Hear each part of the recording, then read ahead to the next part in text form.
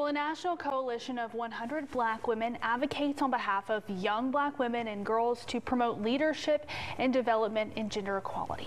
And the nonprofit specializes in the areas of education, health, and economic empowerment. Here joining us today to talk about the health initiative they're running is Greater Huntsville Chapter President, Dr. Lori McCauley. Thank you so much for joining us. So give us a little bit of information about the Feminine Hygiene Product Drive and who this benefits. Well, first of all, thank you for having us here.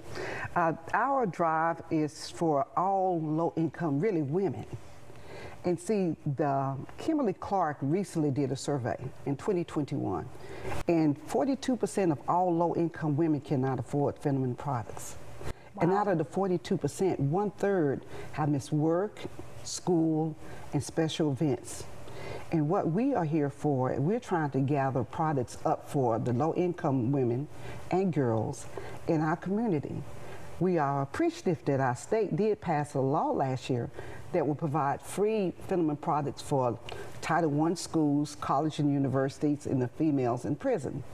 But it was not adequately funded. It was $200,000 roughly for the whole state. And so what we're saying, we want to collect these supplies and distribute it to all the schools in Madison County.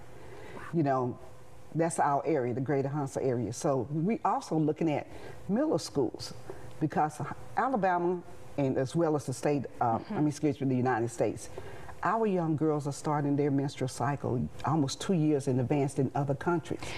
So we're looking at middle school girls, high school girls, and trying to provide the products for all.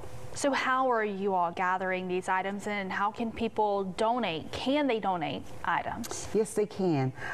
They can look at our website. We have a donation button, but also our public policy chair, Robin Drake, her and her team have got these beautiful pink boxes that they have decorated, and they have distributed them across the town.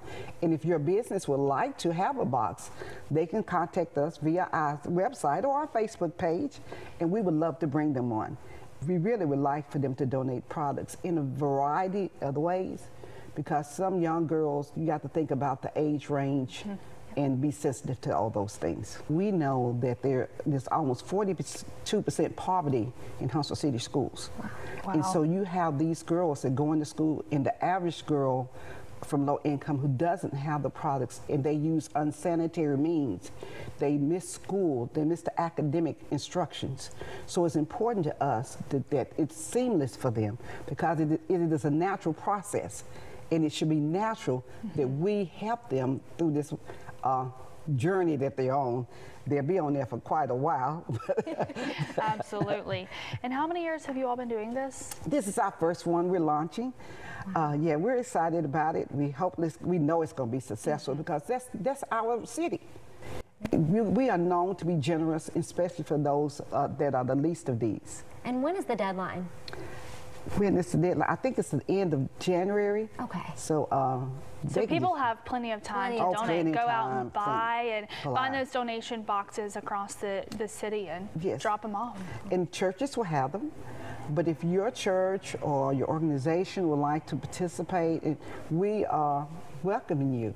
Absolutely. You know? Thank you so much for joining us to talk about this very important topic and the very important drive you're doing. If you're interested in learning more about the organization and the Feminine Hygiene Product Drive, just visit our website, whnt.com. We've got all the helpful links there.